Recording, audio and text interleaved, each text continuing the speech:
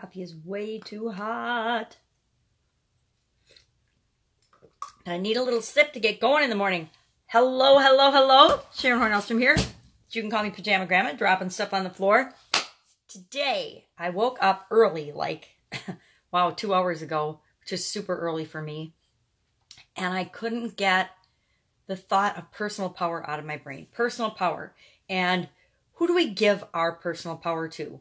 And basically, it's whatever we're paying attention to that isn't our true inner voice, our true inner self, and what's in our own best interest. So if we're paying attention to the news, if we're paying attention to the radio, if we're paying attention to our inner critic, if we're paying attention to our boss, our significant other, our kids, our parents, our friends, our family, our coworkers, who are we allowing to influence the way we really think and feel about anything?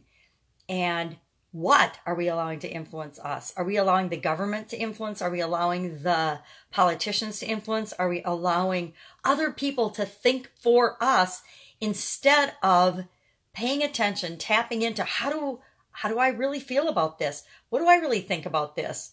Is this what I think and believe, or is this what somebody else is telling me I should think or believe? And is this thought or belief or feeling in my own best interest? And this morning I woke up and I was thinking, whose voice is in my head? And is it my own negative self-talk that's undermining my personal power in some situations? And the answer was a resounding yes, which is really, really scary. And meant I have some work to do today, just like all of us probably do, because we need to be our own best friend. We need to be the voice in our head that is encouraging us and giving us the power to do whatever it is that we want to do. And the first step of doing that is becoming aware that we're letting other things manage and control our thoughts and our feelings about things, and we don't ever want to give up that personal power. So my question for you today is, what are you paying attention to?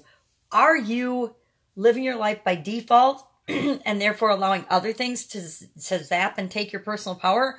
Or are you living 100% in control of your life, your existence, your decisions, and making sure that every decision, every thought, every feeling is in your own best interest? Because that's how we reclaim our personal power.